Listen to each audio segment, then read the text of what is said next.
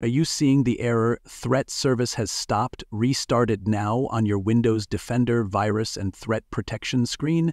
Don't worry, in this video we'll walk you through the steps to fix this issue and get everything back to normal. The first step is to check for conflicts with third-party antivirus software. If you have a third-party antivirus installed, it might be interfering with Windows Defender. Open your system settings, go to the Apps section, and look for any installed antivirus software. Click the three-dot menu next to it and select Uninstalled. Follow the prompts to remove the software completely. Once uninstalled, restart your PC and check if the error is resolved. Signature: if it persists, let's move on to other solutions. Sometimes creating a new user account can solve the problem.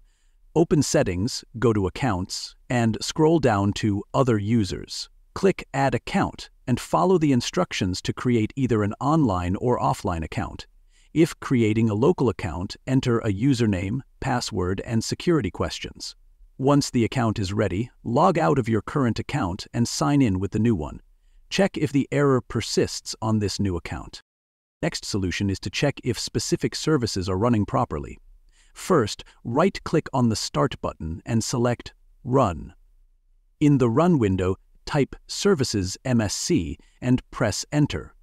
Look for Windows Defender Advanced Threat Protection in the list. If you see that it's stopped, click on it and then select Start. Make sure its startup type is set to Manual.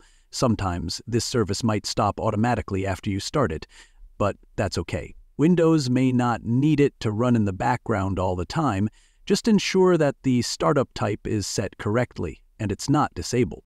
Next, find the Windows Defender Firewall service. This one should have a running status and its startup type should be set to automatic. If it's not running, start it and adjust the startup type accordingly. Another service to check is Windows Security Service. Ensure this service is running and its startup type should also be manual. If it's disabled or stopped, start it and set the proper startup type. Running the SFC and DISM commands can also be effective.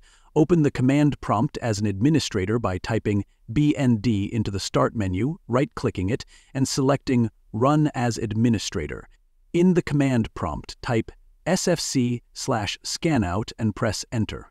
Allow the scan to complete, then restart your PC. If the problem persists, open command prompt again and type DISM/online/cleanupimage/restore health, then press Enter. Once this scan finishes, restart your system and see if the issue is resolved. As a last resort, you can repair your Windows installation.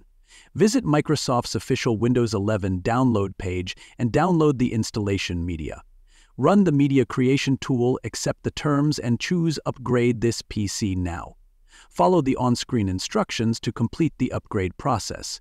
This will repair your Windows without affecting your personal files and apps. Once done, the error should be resolved. That's it for this guide. If you have any questions or other methods that worked for you, share them in the comments below. Don't forget to like this video, subscribe to the channel, and click the bell icon to get notified about more helpful Windows tips and tricks. Thanks for watching.